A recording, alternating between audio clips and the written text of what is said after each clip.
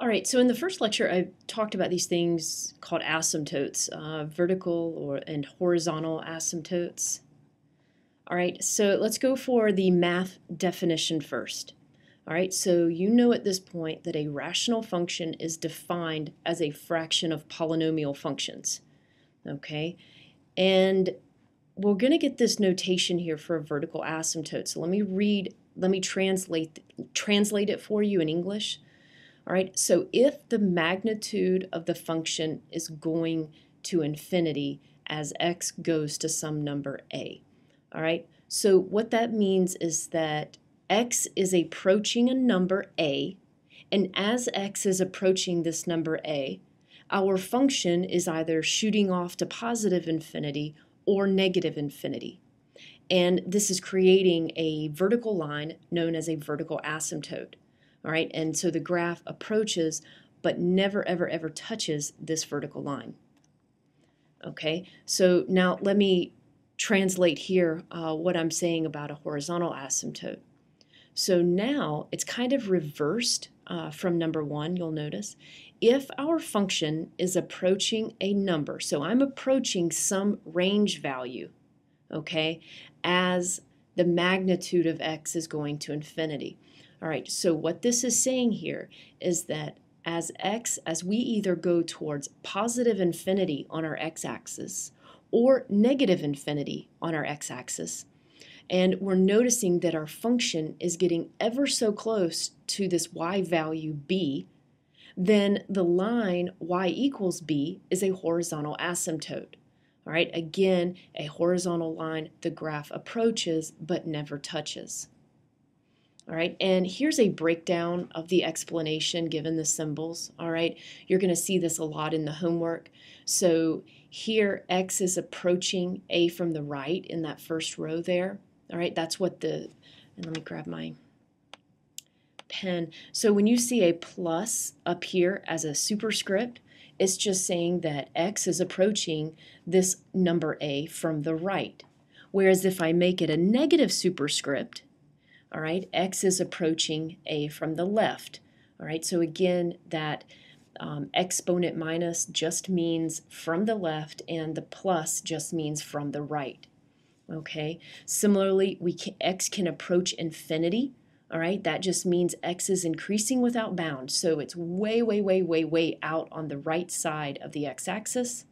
Similarly, x can approach negative infinity, which means we're far on the left, way out, approaching negative infinity. All right, so how do we find vertical asymptotes?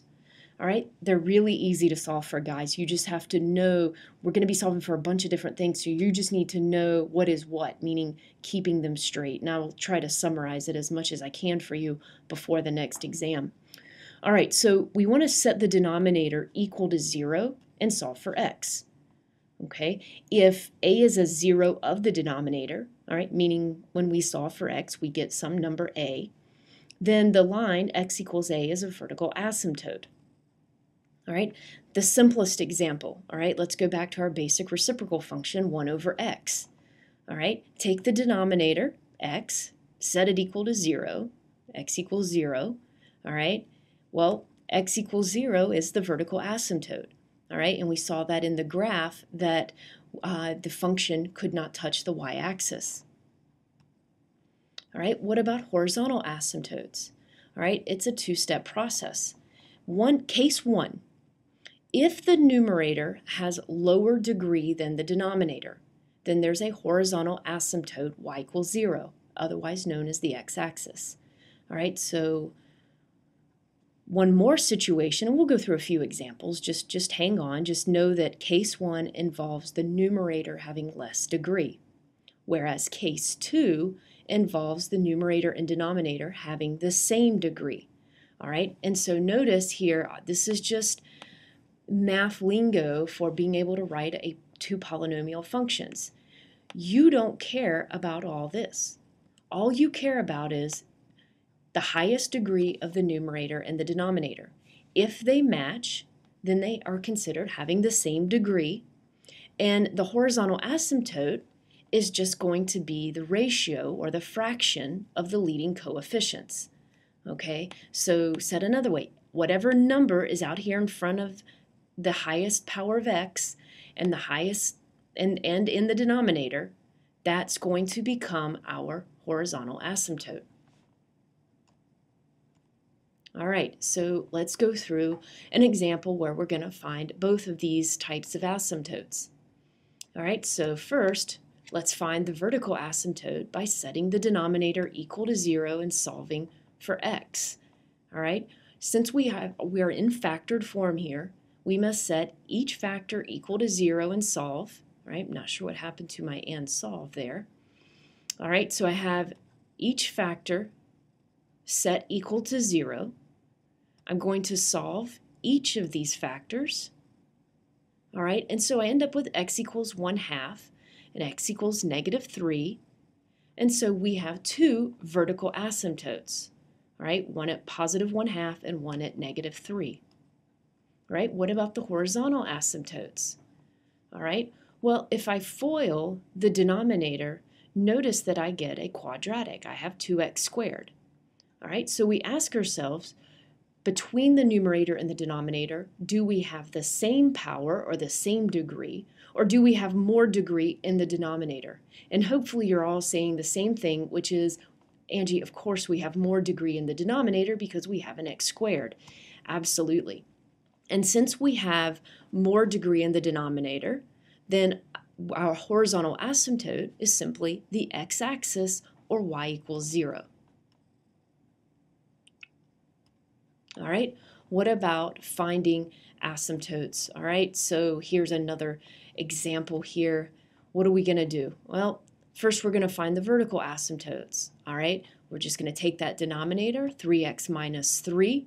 We're going to set it equal to 0, and we are going to solve for x. All right, and as I solve for x, I get x equals 1. All right, so the vertical line, x equals 1, is a vertical asymptote.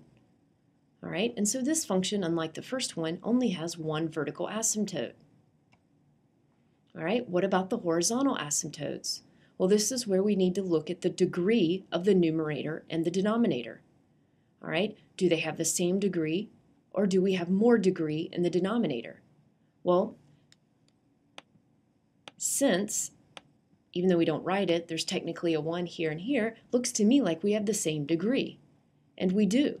All right, and so our horizontal asymptote is just going to be a ratio of the leading coefficients. Well, what's the leading coefficients?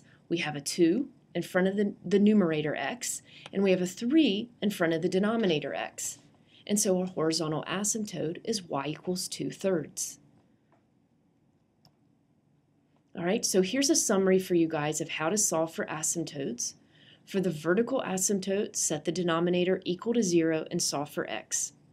For the horizontal asymptotes, look at the power of the leading terms in the numerator and the denominator. If the power is greater in the denominator, then the horizontal asymptote is y equals 0. If the power is the same, then the horizontal asymptote is the ratio or fraction of the leading coefficients.